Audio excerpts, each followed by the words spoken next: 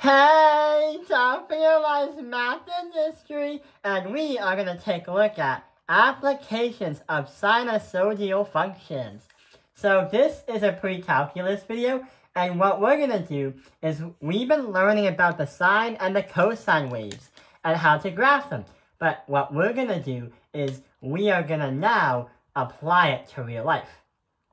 So in the previous video, we've got an introductory lesson on how to do it, but the problem was, not only we've learned that it was a Ferris wheel, but it was everything at once. So this video is going to be sort of like a part 2 to kind of understand at a much simpler level what the problems actually are and how they apply to real life. So we don't need to go back to understanding the frequency and the period. Well, to reference it, it's literally right here. The frequency is how many cycles something happens in a given matter of time, and the period is how long as time to complete exactly one cycle. And these are the formulas right here. So what we're going to do is understand and comprehend the problem. So right over here, we're not going to solve the problem, but kind of draw a graph, but also answer questions that relate to the problem. So a ball is attached to a string, which is stretched and then let go. The height of the ball is given by the sinusoidal equation, which means it reciprocates. Oh yeah, I have a tennis ball right here. So what happens is, assuming that there is a spring attached to the ceiling, yeah, like this one right here, if I attach this tennis ball and I drag it down, it's going to go up and down every time the spring contracts and stretches. So that is an example of a sinusoidal application. But the question where mathematicians love to use is literally stuff that they like to analyze with. Y equals 3.5 cosine parentheses 4 pi divided by 5x plus 5. Where y represents the height above the ground in feet the ball is at, and x represents the number of times, or the number of seconds, happen right after I release the ball. So, what we're going to do is try to make a graph, but also answer questions right over here. Oh, and yeah, the questions are right over here. So going back over here, let's get started. So right over here, we're going to put 5 feet right over here at the midline. But you might be asking, why the midline? Well, that is the neutral point of where you hold the ball 5 meters above the ground. When you pull it down, that is going to create a negative distance. The spring is going to create energy. So what happens is 5, you have to pull it down. Wait, before we do that, we have to write the equation. Y equals 3.5 cosine, parentheses, 4 pi, divide that by 5. X, parentheses, plus 5. So the reason why we had to write it down first is not only give us a model, but take a look over here, the 3.5. That is the amplitude of what the wave on the graph is going to look like. But also that's the distance of how much far in terms of meters the ball is going to go up and down and back up and back down. So when we pull the ball and we stretch it to go down, we have to subtract this number by 3.5, which is 1.5. So as you pull the ball down, it's 1.5. Then you gotta release it. But once it goes up, you have to do 3.5 plus the 5. And when you do that, you are going to get an answer of 8.5.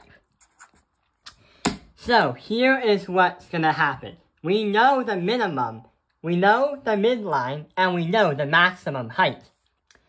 So what we're gonna do is answer some questions. So right over here are the questions. What height of the ball was it when it was released? It's not 5 meters because you can't hold the ball. You have to charge it with energy so the spring can stretch at 1.5 meters. What was the maximum height? I said originally 12 meters, but instead is 8.5, because that is the maximum the graph has. The reason why I have these earlier numbers is because when the problem said 5 feet off the ground, I literally meant that the 5 feet was the minimum. But what was really happening was the 5 feet is actually the midline. So this one right here, that graph was incorrect. Now let's find out how many seconds does it take for the bulb to return to the original position. So that is the actual problem that we're trying to solve. But before we understand how we do that, we know from the last video that it has to do something with the frequency and the period. So the frequency is how many cycles happen in amount of time, and period is how long to complete one cycle. And since we're playing around with a cosine wave, and it's telling us how many seconds does it take for the bulb to complete one cycle, then we must use the period. And the formula for the period is P equals frequency divided by 1. So going back over here, what is going to be the period? Well, if you take a look at the 4 pi divided by 5x, that is going to be the x value, and that also is going to be in seconds. But the problem is, we have 4 pi divided by 5 as x, where x represents the number of seconds. We're trying to find how many seconds does it take for the ball to go up and back down. So right over here, we're going to place 4 pi divided by 5 as the period. Mathematicians don't really like pi as an exact answer because it's just not really the right thing to do, but also it doesn't really give you an exact number. So we have to somehow transform it into a way where we can change it so we can find the actual number of seconds. If you remember from the previous video where we handle numbers that are in front of the x value in this formula right here, we can use the formula 2 pi divided by b.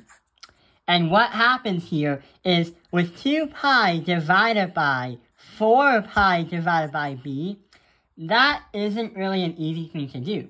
So to get it into another way of thinking about it, or to transform it into a more comprehensible way, you have to do 5 divided by 4 pi, and then 5 divided by 4 pi on the top. So these two are going to cancel out and turn into the number 1. And when you do 2 pi times 5, you get 10 pi. And 1 times 4 pi is going to be just 4 pi. So the 1 we don't need because you're dividing by 1. So 10 pi divided by 4 pi is going to be 5 over 2 because the pi's cancel out. So we know that 5 divided by 2 is going to be how many seconds for the bulb to go down, back up, and back down again. So since that is going to be the period in seconds, that is also going to be where the sine, not the sine, the cosine wave ends, at 5 divided by 2 seconds. Your math teacher, if she or he wants you to graph it, is going to ask you to put 5 points on the graph. The 0 and the 5 count as 2 points. But what are the other points? 5 divided by 2, if you cut that in half, you get 5 divided by 4. And if you cut that in half again, you get 5 divided by 8. So technically, the sine, why am I saying the sine wave? The cosine wave is actually doing the work for you. But what about this one right here? You can't really do 5 divided by 3 because it's not exactly half between this and that. What we can do though is we can turn it into 15 divided by 8. Because if we can transform the 5 divided by 2, and then we can somehow turn it into a fraction where you can multiply it by 1/2 or something. Not 1/2. If we do 5 divided by 2 multiplied by 3 over 4, we get 15 over 8. The reason why we chose 3 over 4 is because it looks like it's 3/4 of the way there. from here to here is 3/4, while here to here is 1. So 15 divided by 8. Now we have the chance to actually graph it. Going from the pictures from the previous videos, we can say that right over here is the cosine wave, where you start at the top, then go back down, and go back to the top again. Going back here, we found out that, hey, guess what? We forgot to tell you that there was supposed to be a negative sign right here in front of the 3.5. That does not alter or change the mathematics, but what it actually does is everything here is the same. The time and the seconds are the same.